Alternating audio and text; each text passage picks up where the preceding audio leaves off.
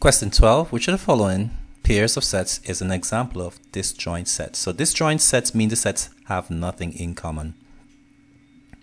Multiples of 2s and multiples of 3. Of course, 2 and 3 have many multiples that are in common, like 6 for example, and multiples of 6 are all multiples of 2 and 3.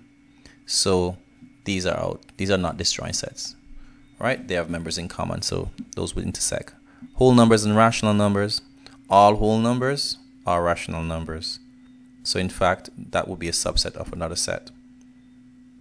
Multiples of 5 and multiples of 10. That's similar to B. So those two are out. So the answer is this one, of course. Even numbers and odd numbers. You'll never find an even number that's an odd number or an odd number that's an even number. So those sets will actually be disjoint sets. They'll look something like this. Right? Odd numbers and even numbers separated.